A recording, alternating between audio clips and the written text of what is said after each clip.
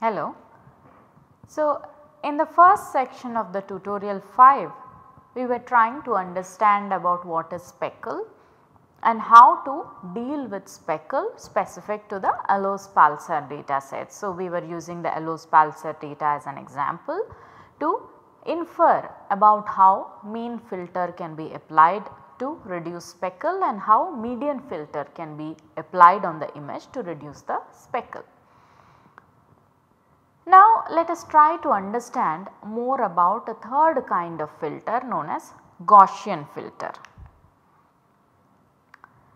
So, we are all well aware that in the field of statistics, the most important continuous probability distribution is that of the normal distribution or Gaussian distribution, which has a bell shaped curve.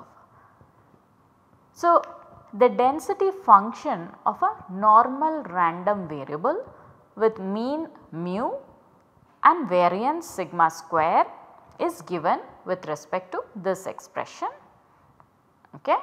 So, here x is the random variable, mu is the mean and sigma square is the variance. Now, let us try to understand how to use this to blur an image using the Gaussian distribution.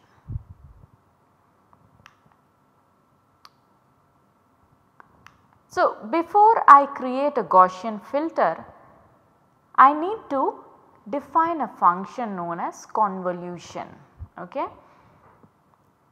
So, before I understand about a Gaussian filter, let me first create from the scratch a function that performs spatial convolution.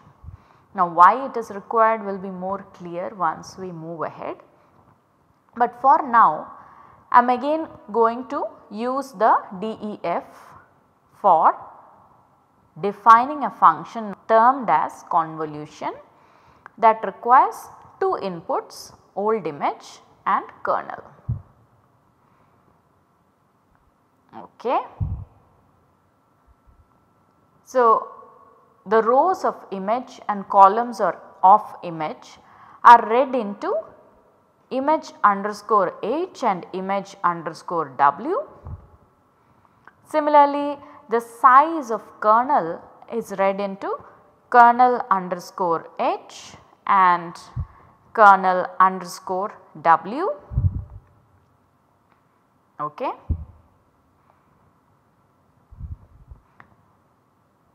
All right. So, now let me use the np.pad function, which is used to perform padding in NumPy arrays. So, this particular function, that is np.pad, it returns the padded array of rank equal to the given array. So, I am going to type np.pad old image, comma, I am going to specify the pad underscore width,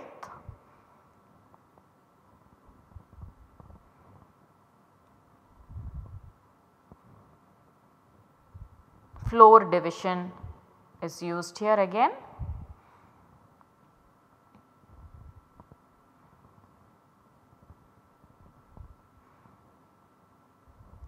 because the line of code was lengthy. I am just trying to type in the line below.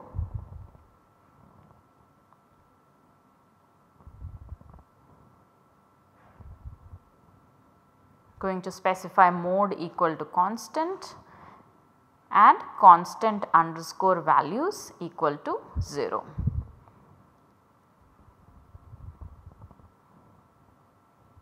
Okay, 32. So, let me just pull the line to the front so that all the lines of code are easily visible.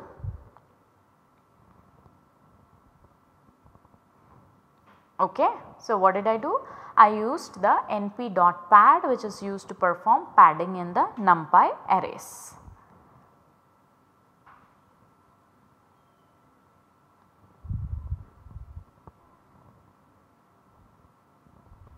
Okay. Now that I have specified H and W,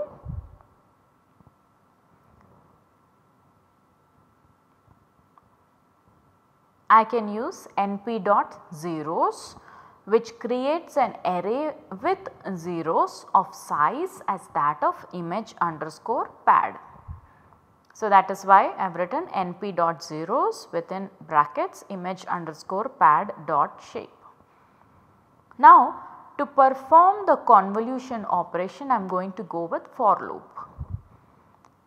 In tutorial 1, we have already covered the basics of what is a for loop. So, I am not expanding in detail here. I hope that you are understanding the for loop by now. Okay.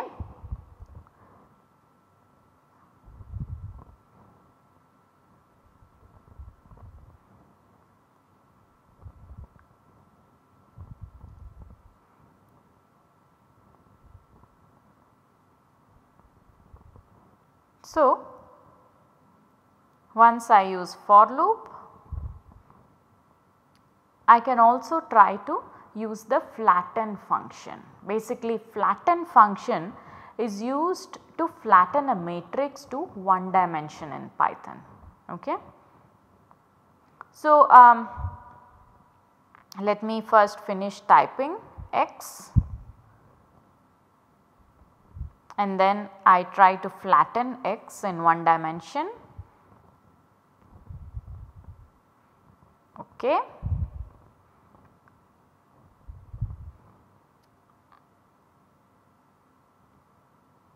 And then I can try to use the sum.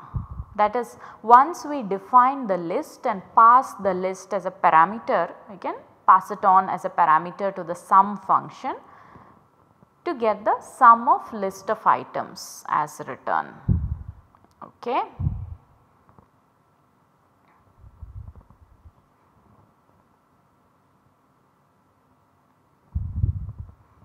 I am going to type if h equal to 0, return image underscore con within square bracket h colon w underscore end.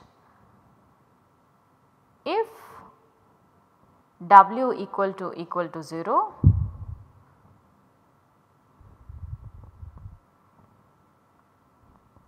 return yes. So, in the first tutorial we have also covered the use of for loops as well as return, and then finally return image underscore con within square bracket h colon h underscore end and w colon w underscore end. Alright. So, what we did just now was we have defined a function to perform spatial convolution from the scratch. Now, let us try to understand why we did that. Okay. Our main aim to understand about convolution was finally we need to create a Gaussian filter. Okay. So, now once we run the command and make sure that there are no errors, let us try to define a Gaussian blur image function using DEF, which takes inputs as image and sigma. Okay. So, I am going to use image dot from array and then np dot as array. np dot as array, it converts input into an array, and also we have to define the filter size. Okay.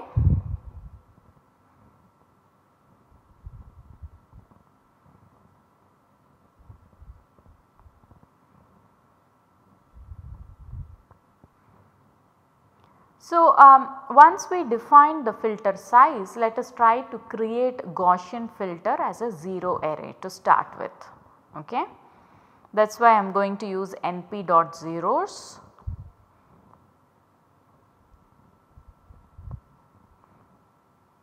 Okay.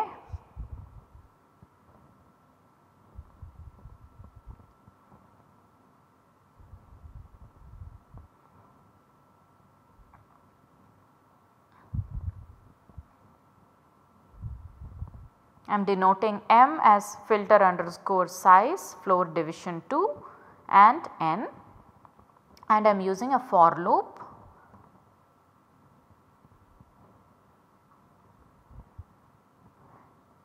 Okay.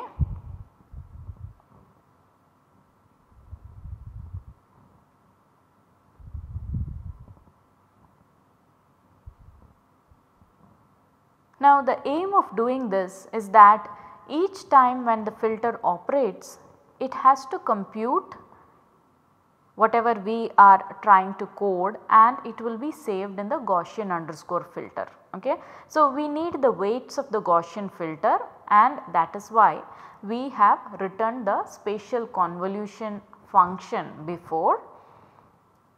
So let me type the expression, that is np dot exp x square plus y square by 2 into sigma square. This is nothing but the expression that I had showed while explaining about Gaussian distribution. So now I want to enter the values into Gaussian underscore filter. For that I will simply use, I have already defined x1, I have already defined x2. So I am going to use 1 by x1 into x2. So here np dot pi, pi is how we type the expression for pi. So now let us try to bring everything together.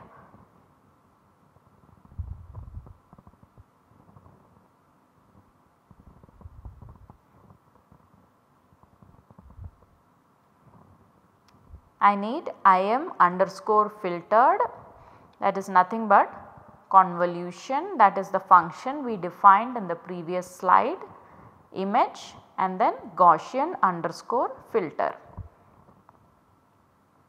Okay. Return im underscore filtered dot as type np dot float 32. Okay.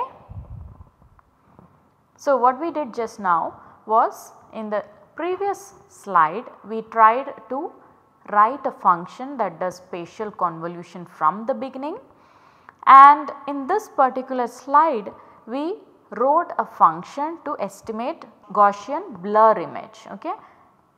Now to visualize the image as before, I can apply the Gaussian blur image function to the sigma HH image, not the complete image but a part of the image, and I can also specify the sigma as 3, and as before I can use the same commands to display the image, to visualize the image side by side as a subplot, wherein on the left side I have the unfiltered image and on the right side I have the image that has been subjected to Gaussian filter.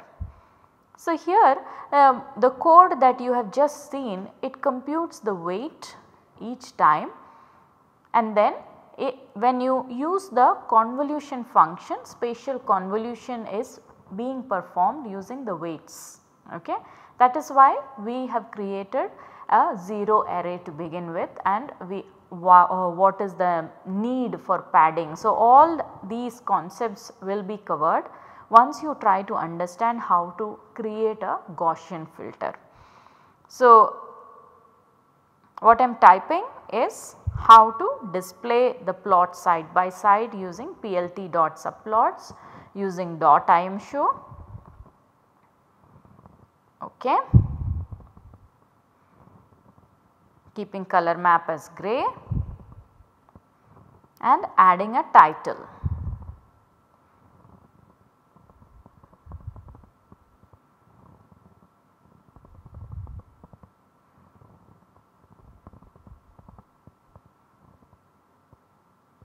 Okay. So, as before we can visualize what we have just created. Towards the left side you have the unfiltered image and towards the right side we have the output image after it has been subjected to Gaussian filtering. So, say I want to visualize all the 3 images side by side to understand which gives me better visual clarity, whether it is the mean filter, the output after median filter or the output after Gaussian filter. Only a small change needs to be made here. Let me show you that. So, instead of plt dot subplots 1 comma 2 I am going to type 1 comma 4. Say that, which means in one row you will get all the 4 images side by side. Okay. The commands are more or less same. So, let me just copy paste so that it is quicker. So, I have defined the first image towards the left, it should show the unfiltered image, and the next, that is AX within square brackets 1, it should show the output after median filtering, and AX within square brackets 2, it should show the output after mean filtering. So, I am just making those specific changes,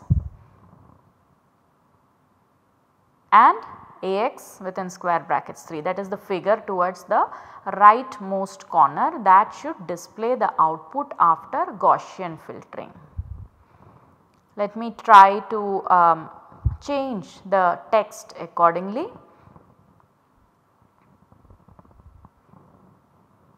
And maybe I will try to display the sigma values as well.